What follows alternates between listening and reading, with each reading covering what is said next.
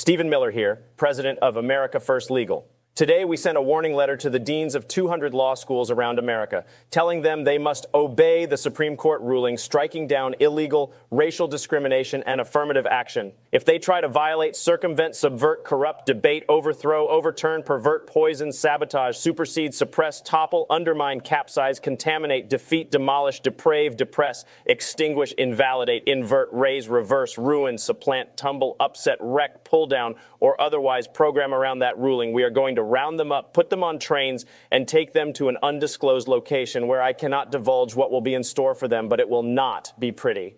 And furthermore, dass ich anständig meine Zeit verwendet habe im Dienste meines Volkes. Gib du jetzt deine Stimme ab. And now it's springtime for Hitler and Germany.